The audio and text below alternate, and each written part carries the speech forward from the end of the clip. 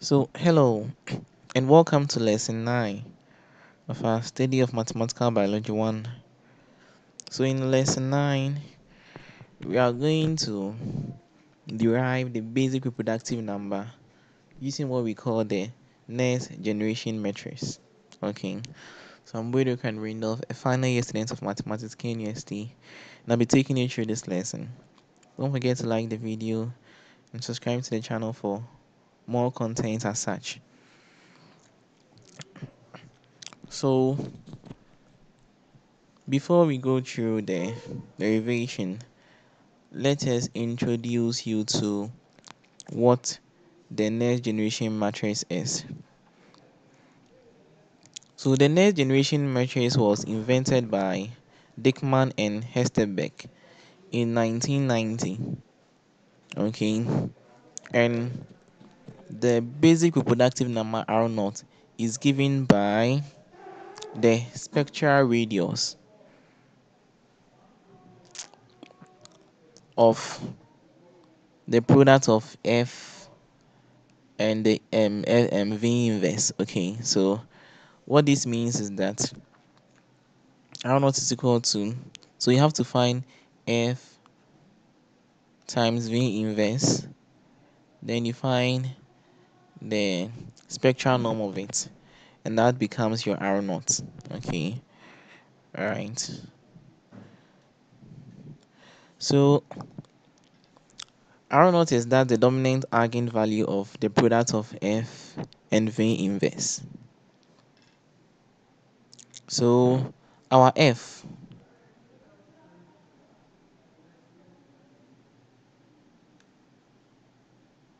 alright.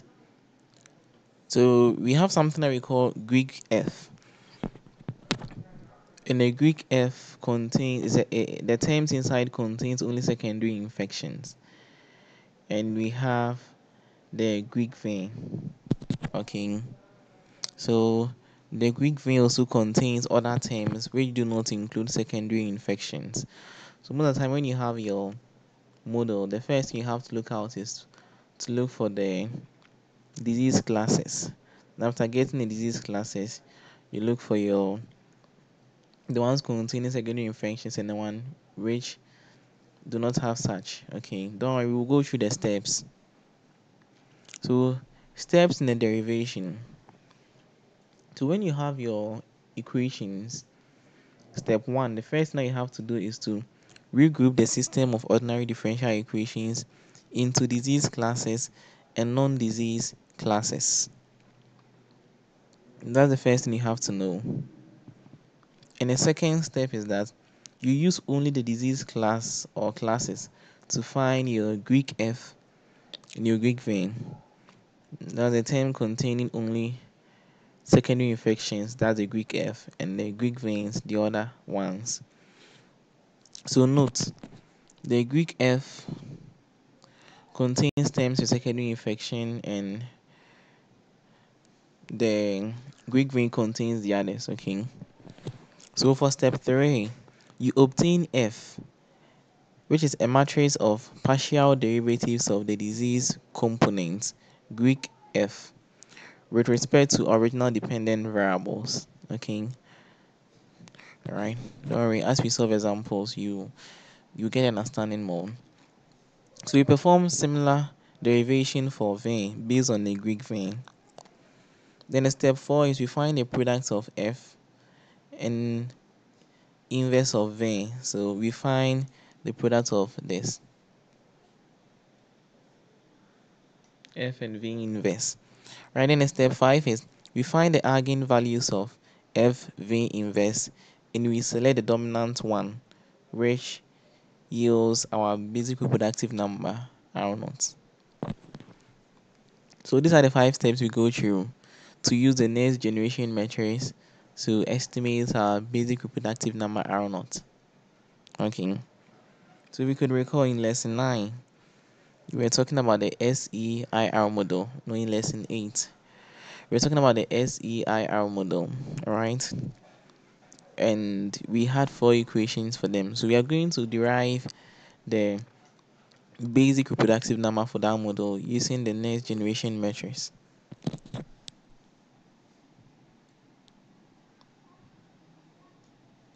So you recall that from lesson 8 we had these 4 equations, right?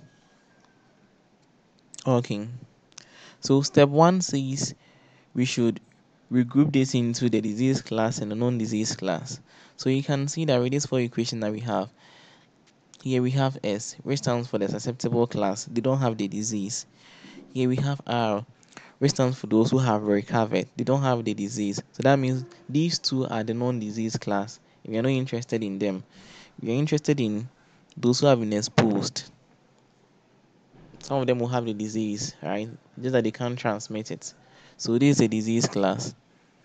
And those who are infected, those who have the disease and they can transmit it. So this is also a disease class. So that means these two will be our disease class. So they'll be our disease classes, okay? So that means we have these two. The EDT equals beta Si minus kappa E minus mu E. And the IDT is equal to kappa E minus gamma I minus mu I. Right? So after getting this, the next step, which is step 2, says that we should obtain our Greek F, which is which contains our secondary infections, and our Greek vein contains the others. Okay, so you can see that when it comes to the first one, our secondary infection is the beta. That's what our secondary infection is. So that means we have beta Si here. The rest of them, they are not secondary infections, so we are not interested. When it comes to the second component, we don't have any beta there, so that's why we have 0. Then when it comes to obtaining our Greek vein, when we take the secondary infection, the rest becomes that. And here, since we don't have any secondary infection, the whole of this. So that's how we form these two matrices, okay? They are not matrices though. Alright. So you're now coming to form a matrix out of them. So from the Greek F, we obtain a matrix F. And then from the Greek vein, we obtain a matrix vein. So now, constructing our F matrix, what we do is that we let F of EI represent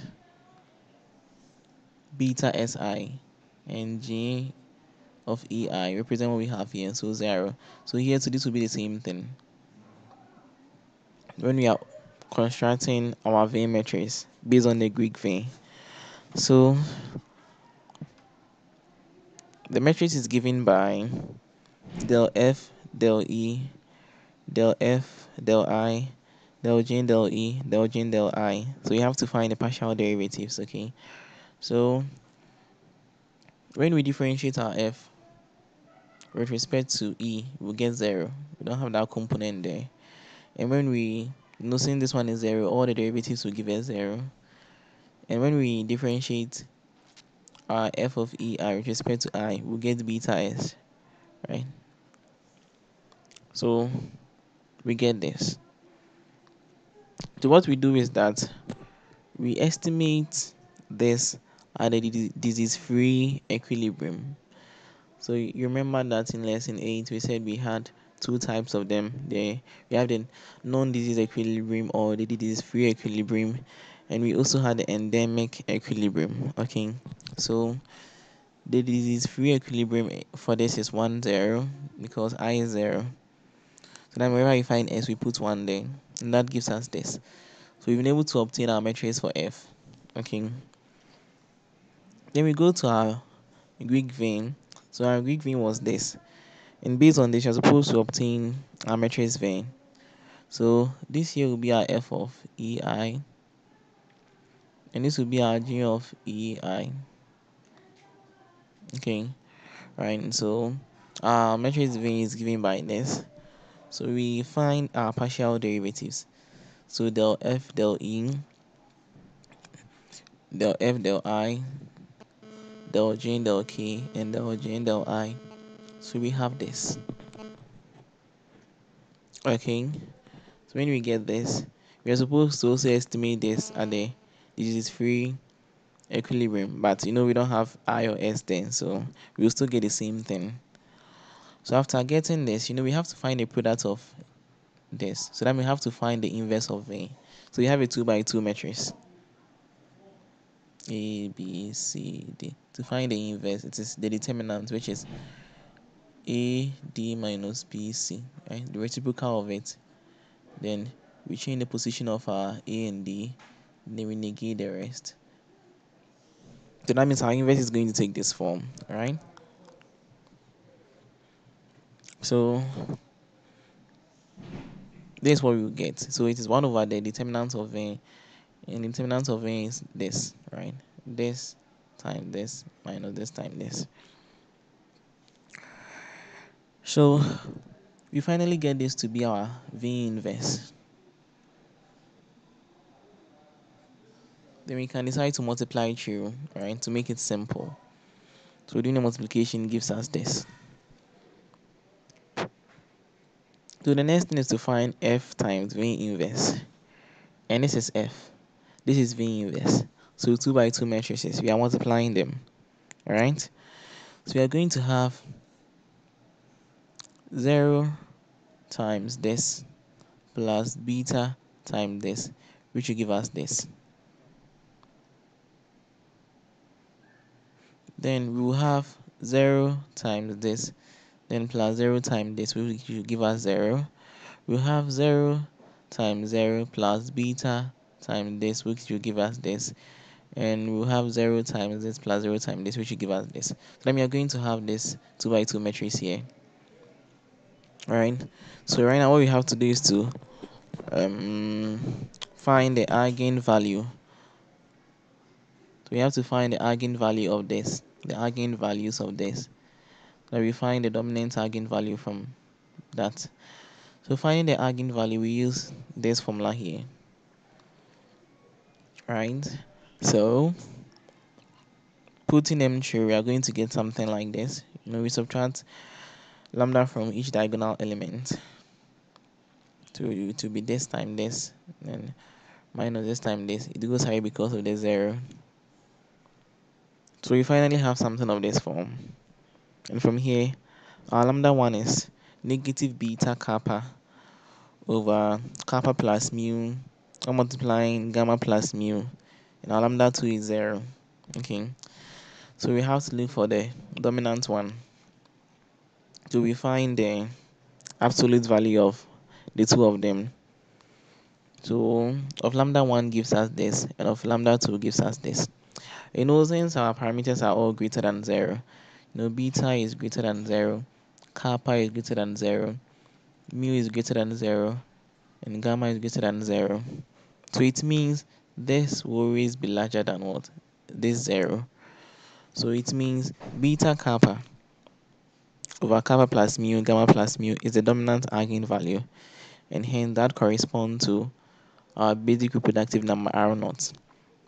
So it means this is the formula for computing the R0 for our SEIR model with vital dynamics and force of infection. Okay, all right. So we did this using the next generation measures. So if you didn't understand anything, you can always go over it. Okay, and thank you very much for watching this video. So all the best, and see you in the next lesson. So in the next lesson, which is lesson 10, we'll talk about another model, a different model called the SIRS model, and we will treat it without demographic effect or vital dynamics.